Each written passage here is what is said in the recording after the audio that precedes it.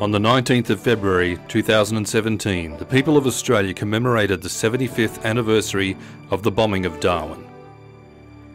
The ceremonies began at the USS Peary Memorial, with the service attended by dignitaries from around the world, including the Governor-General, His Excellency General the Honourable Sir Peter Cosgrove, Prime Minister Malcolm Turnbull, Opposition Leader Bill Shorten, and Chief Minister for the Northern Territory Michael Gunner, as well as Senators, Ministers, and the Lord Mayor of Darwin, Katrina Fong Lim.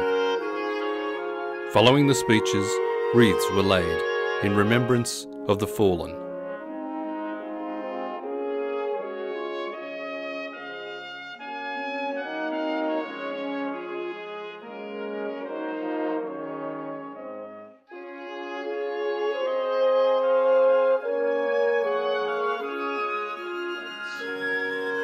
They shall grow not old, as we that are left grow old. Age shall not weary them, nor the years condemn. At the going down of the sun, and in the morning, we will remember them.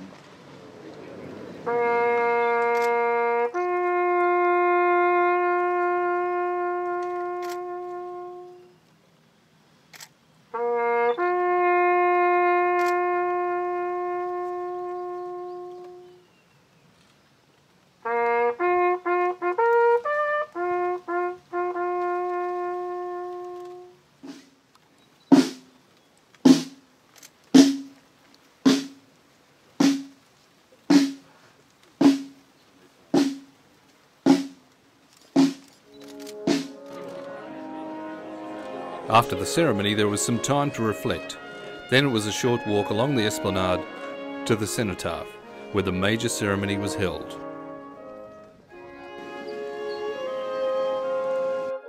How would the people of this country have felt? In 1942, Australia had a sparse population of 7 million. Most of our servicemen were fighting in Europe and North Africa. Another 15,000 of our soldiers had been made prisoners in the Pacific. The values of this nation and the livelihood of its people were under immense threat. The consuming fear of war was rattling across our country's spine, from Perth to Adelaide, to Melbourne to Sydney. But as the clocks ticked into 1942, nowhere was more at risk of attack than Northern Australia. And standing strong and proud in the middle of that cloud of threat on the edge of Asia was a small frontier town called Darwin. The resilient territory spirit was born from this tragedy. We are strong, we are feisty, we are battlers, and we are together. We are the product of those men and women of World War II, what they fought for, what they believed in, when their courage withstood the ultimate test of the deafening explosions of war. We are what you made us. I speak on behalf of the community when I say to you, our beloved veterans of World War II, that we here in Darwin hold you in our hearts with the greatest of pride. We pledge here today to never forget the spirit and sacrifice given in the name of our nation and our city. We will always remember you. Thank you. Thank you, Lord Mayor. Of the sunburned country, a land of sweeping plains, of rugged mountain ranges, of drought, flooding rains. I love her far horizons, I love her jewel sea, the beauty and the terror, the wide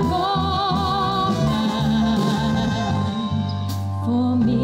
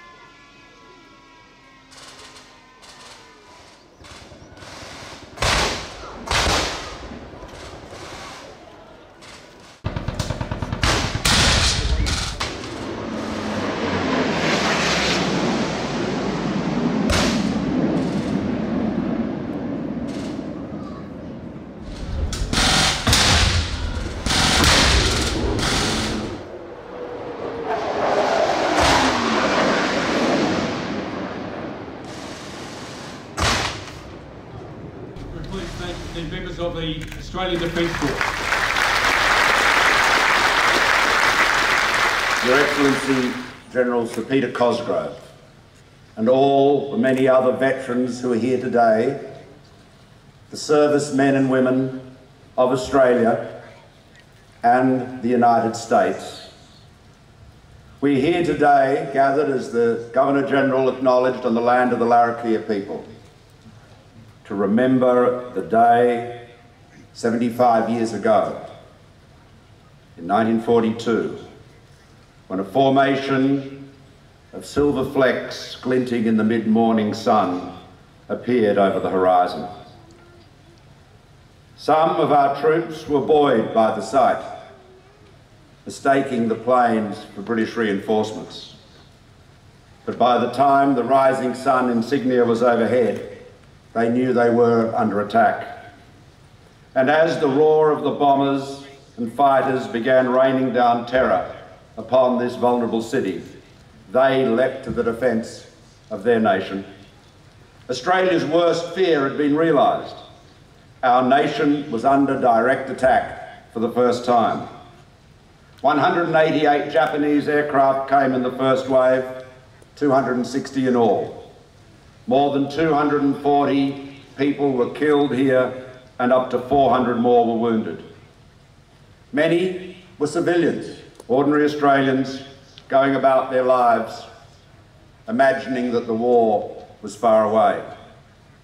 Soldiers, sailors, airmen of the Australian and United States Armed Services died alongside them, defending our land, skies and sea. And today we pay tribute to those who died, to those who survived and fought on, to those who lost mates and family.